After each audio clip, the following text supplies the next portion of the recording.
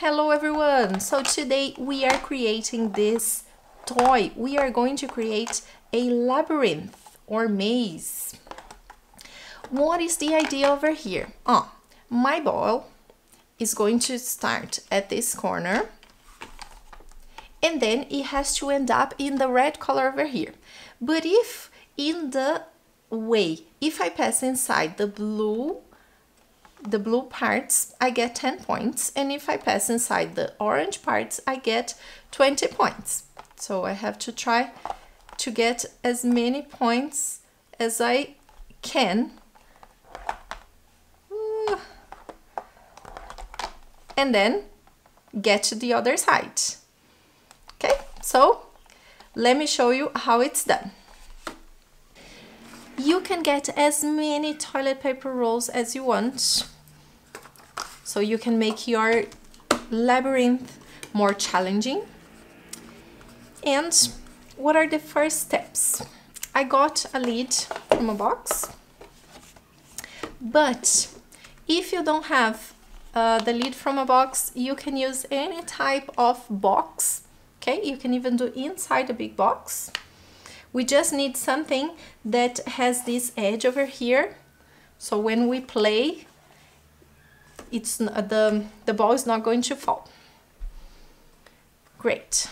So first step, you cut the toilet paper roll into the shapes that you want.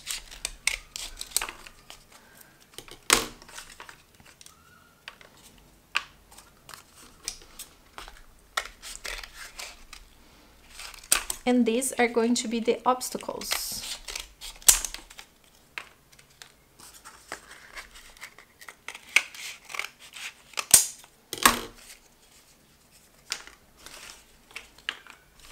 Great. And the only thing you have to do now is to glue these obstacles around your box. You have before you glue, plan where the obstacles are going to be. So you can make a path for the ball. You can make a starting point and then a point where your ball has to arrive. So something like here.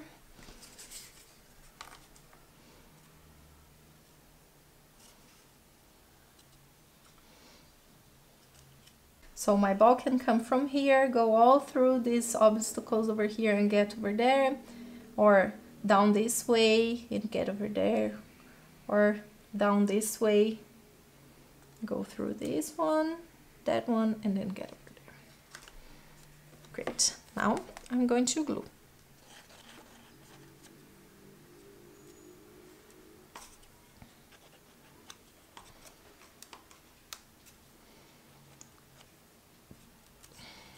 Be generous on the glue, okay?